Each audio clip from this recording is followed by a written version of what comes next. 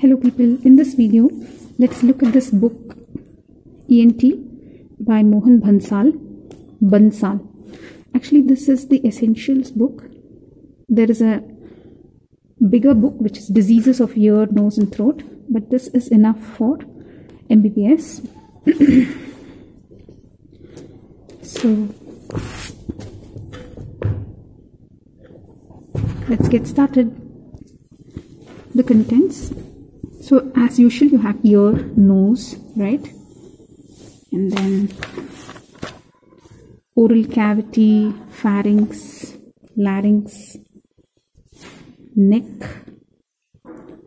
operative procedures and instruments,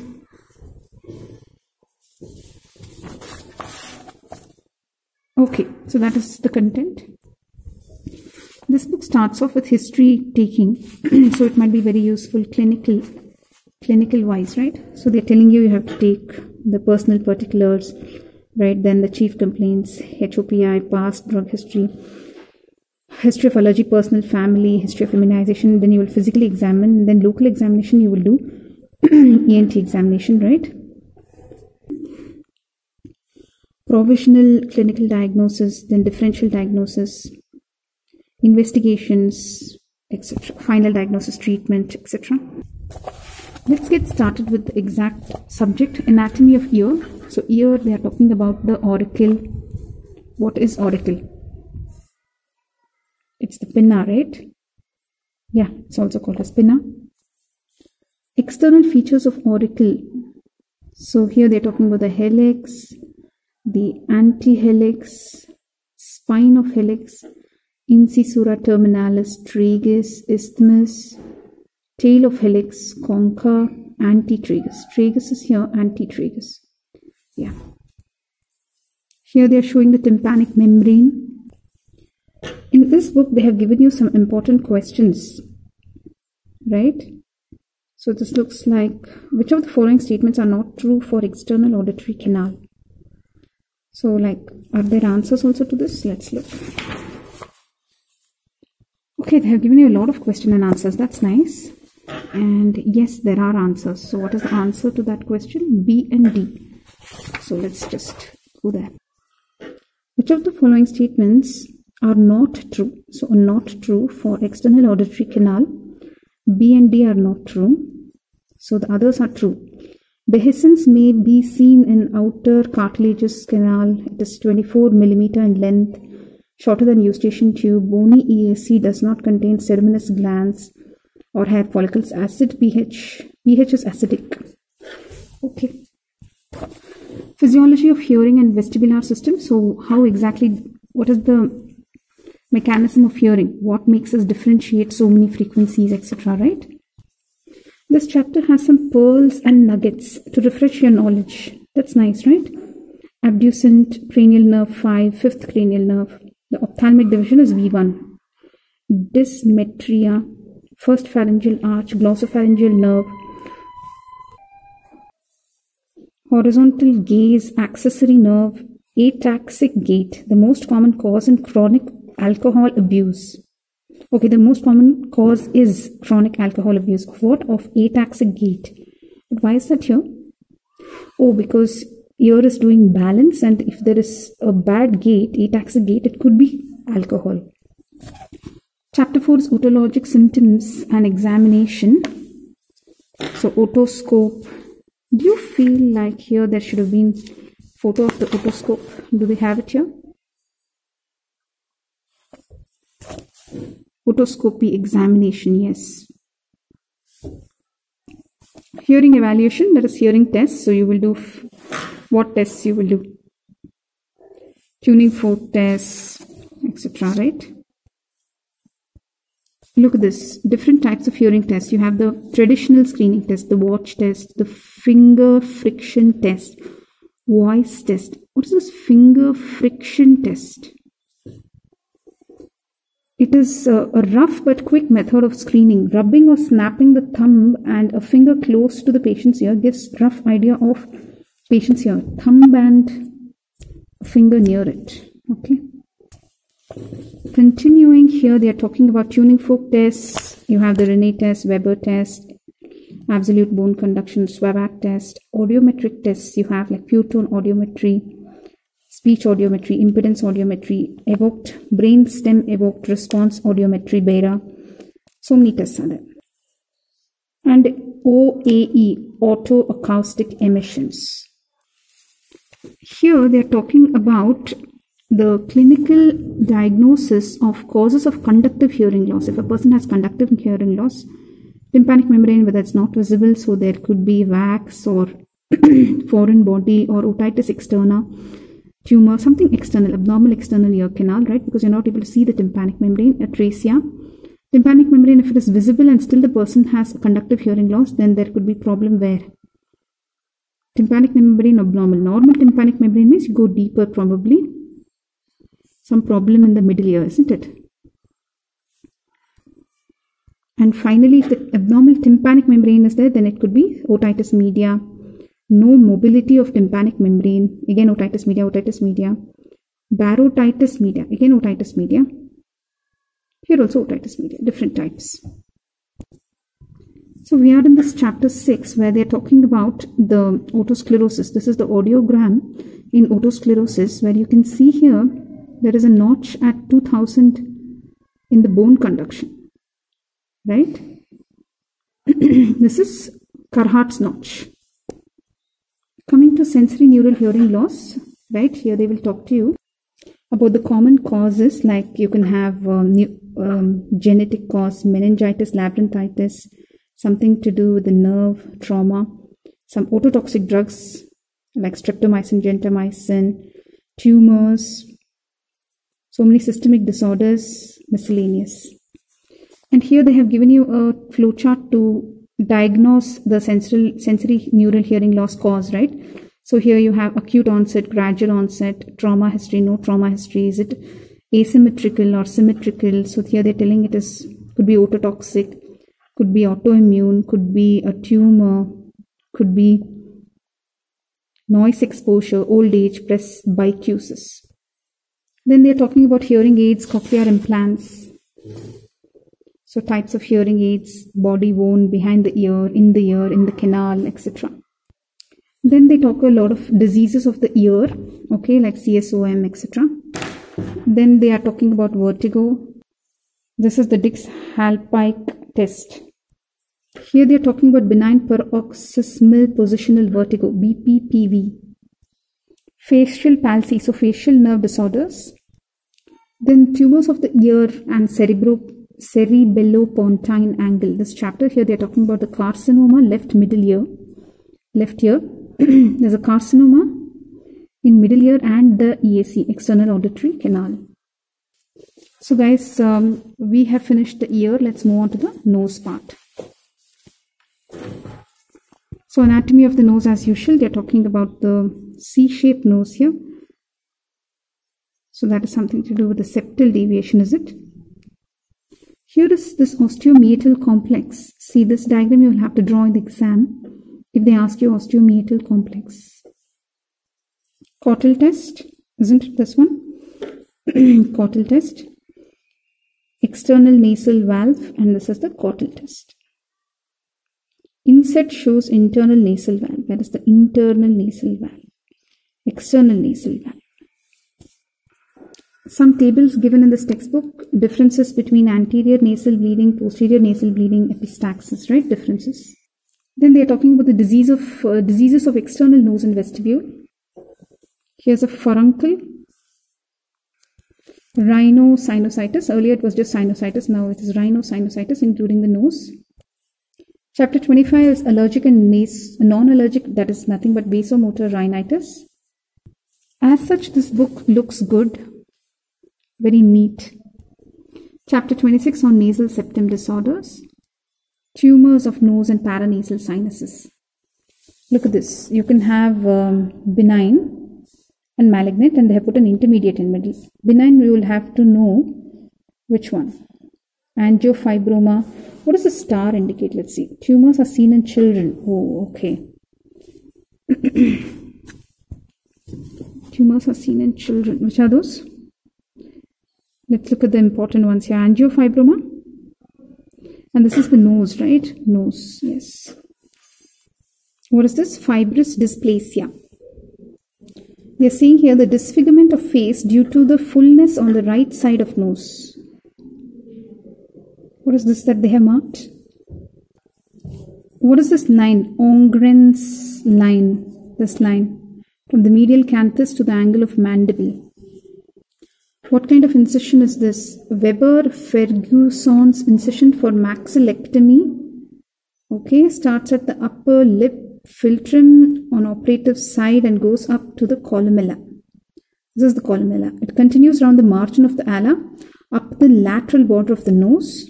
Near the medial canthus of the eye, it turns laterally in a round fashion to go 5 mm below the lower lid margin. Guys, after nose, they are moving on to oral cavity. Let's look at that. So, anatomy of oral cavity. We still have half the book to cover. Let's see how much we can. We'll go fast. Oral cavity. This is lockjaw trismus in a patient of masticator space abscess. So, he has an abscess in the masticator space. Is this the one? Neoplasms of salivary glands. Parotid gland swelling. Tail of parotid gland. What is the tail of parotid gland? Where is it? The tail of parotid gland. So tumors of salivary glands, we have already looked at this kind of thing in pathology, right? Pleomorphic adenoma, Wharton's tumor. Remember all this? But when it comes to oral cavity, see what you saw now was the salivary glands. But now here you're seeing the neoplasms of the oral cavity. Here they're talking to you about the benign conditions like papilloma, pleomorphic adenoma. Same name came there also, right? Malignant. Don't have any specific name, is it? All squamous cell carcinoma. Kaposi sarcoma. Hemangioma tongue. Yeah, it's red in color. Hemangioma tongue. Guys, we are moving on to the anatomy and physiology of pharynx and esophagus. So they're covering pharynx and esophagus here. After that, the last one will be larynx, isn't it? Okay. Pharynx, sagittal section, pharyngeal wall, coronal section. Esophagus, the constrictions of the esophagus. You have the upper esophageal sphincter, lower esophageal sphincter. This looks like a nice photo. When you look into the mouth of the person, you will see soft palate with uvula, posterior pharyngeal wall, this is the tongue, posterior tonsillar pillar, means what this one? It's posterior tonsillar pillar, palatine tonsil, anterior tonsillar pillar. So if you want to know what the pillars are, this is the anterior tonsillar pillar, this is the posterior tonsillar pillar. And looks like in between they have marked the tonsil. Nice, right? So tumors of oropharynx, here they are showing you the carcinoma of the right tonsil involving anterior tonsillar pillar. Okay, that makes sense. Now you know why you looked at all those anatomical structures in the mouth. In disorders of esophagus, here they have shown you the foreign body, is it? Fishbone. Can you spot it? The fishbone? Let me see. They are saying it's at the level of C4. Is this the one? So many conditions in the esophagus, isn't it? They are talking about nutcracker esophagus, cardiac achalasia, so many things. Zenker's diverticulum, guys. So guys, last topic is the larynx, you can say, because here ear, nose, throat, right? So here you have covered ear, nose. We finished the pharynx, esophagus. Now coming to the larynx. So larynx, here they are talking to you about the cartilages of larynx. So you have the epiglottis, thyroid cartilage, cricoid cartilage. These three you can see from front, and behind you will have what? The arytenoid cartilage, the corniculate cartilage, and you should also have the cuneiform, right? They also seem to have included a cadaveric larynx, sagittal section, showing you the arytenoid cartilage here. So this is posterior, so this will be anterior, where you have what? Thyroid cartilage marked here. Okay. Some interesting things here, like some self-evaluation exercises. You can evaluate yourself, right? The examples of elastic cartilages are thyroid cartilage, cricoid cartilage, greater parts of arytenoids, none of the above. Which one? Example of elastic cartilages. Answer is none of the above. So if I'm not wrong, it is actually the epiglottis, right, which is elastic. See, if you have read the book properly here, they had already explained that there are three paired. So wait, there is hyaline cartilage, elastic cartilage, the epiglottis, the corniculate, the cuneiform, and the tip of the arytenoids. All these are elastic. So here in the question they had given, they have not given cuneiform and corniculate, and they have not given tip of arytenoids. They have given the greater part of arytenoids. So it is none of the above. They have given some true or false questions. You can just mark. Hyaline cartilages do not undergo calcification. Let's look at this. Have they given the answers? True, false? Oh yeah, they have given true, false, like that. What was the question number for that? Question number 7. Hyaline cartilages do not undergo calcification. Is that true? False. So that means they undergo calcification. Again, if you have read the book correctly, here you can see hyaline cartilage. They have explained here the ossification which begins first in the thyroid at the age 25 years. So that is, it will ossify. Right? Hyaline cartilages which undergo ossification. It's written here already. So if you read, you can answer. This book also has some problem-oriented cases, spot diagnosis. A neonate female child presents with unilateral parotid swelling, etc. There's no other development. The swelling increases, etc. What is this one? Where do you get the answer? Oh, it's your hemangioma. I kind of like this. Then you have the benign tumors of larynx. Then obviously you have the malignant conditions of larynx. Here they're talking about management of impaired airway. This is a very important topic, okay, like tracheostomy. So there's just one S difference, is it? Tracheostomy, and I think both are the same, right? That's what they mean by slash here. So here they are showing you tracheostomy tube inserted and secured by tapes. Finally, they are coming to the neck, guys, lymph nodes of head and neck. Look at this one here, the second one, tuberculous cervical lymphadenitis. This is a very nice case, right? Exactly something like this I have seen on a patient, on a boy who's 13-year-old. This looks like that. Okay, let's read this. Unilateral painless firm swelling in the left submandibular region of a young adult female, mimicking submandibular gland swelling. Excisional biopsy shows evidence of tuberculosis. Wow, nice. So while we are here, they are covering thyroid also. Deep neck infections means what?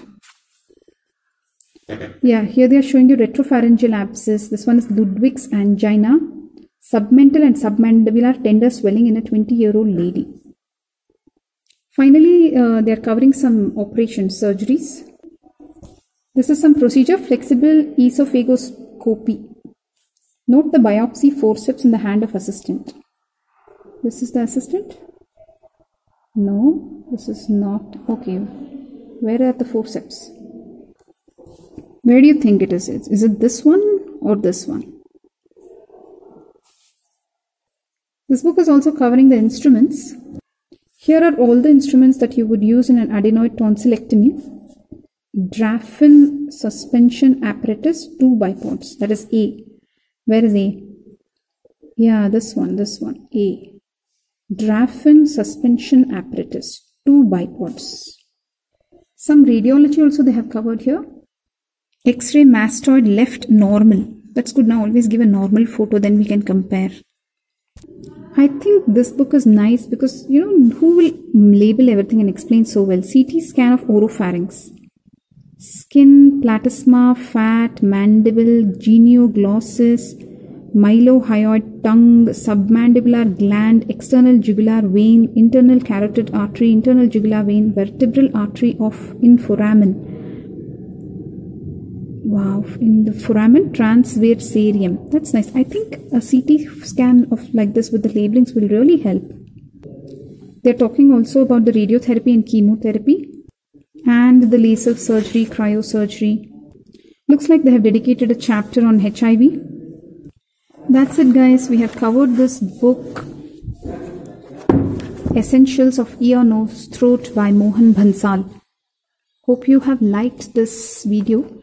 If you find this book useful, you can buy this. Otherwise, you can also check out Dhingra ENT. That's all for now, guys. Bye bye.